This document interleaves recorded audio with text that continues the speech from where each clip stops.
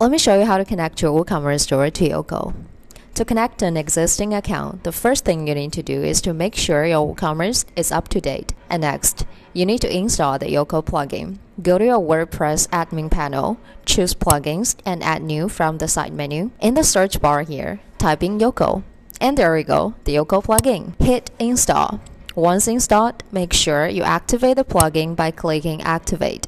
For the WooCommerce API to work properly, you need your WordPress permalink set up right. Head to the permalink settings by clicking here. Under Common Settings, choose any other link structure other than plain, and Save Changes.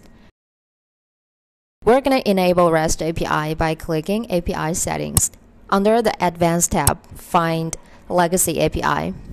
Check Enable the REST API box and hit Save Changes. And now go back to the Yoycol plugin again. You are able to connect Yoycol with your WooCommerce store once you give permission to it. So hit Approve.